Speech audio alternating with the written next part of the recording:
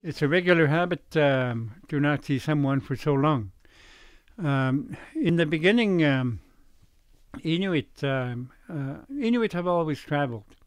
We traveled from Mongolia to Far Eastern Russia, to Alaska, to Canada, to Greenland. So we traveled many, many long distances, many, many miles, and it's very common for Inuit because of the transportation. It was not easily available at that time. So it was very common for somebody like my uncle and my mother and my father too not see their relatives for all that period of time from 1931 until 1968 because they only traveled by dock team at that time. And from Back River to Nauyat, it's a really, really great distance.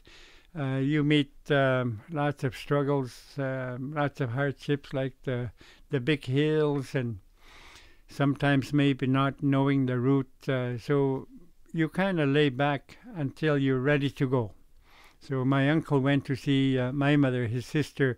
He has not seen since 1931.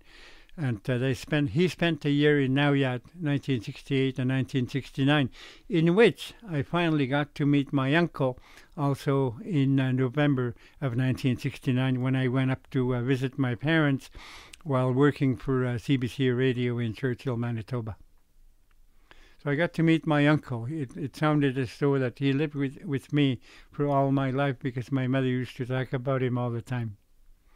Inukshuk was his name. Inukshuk, like the likeness of a person.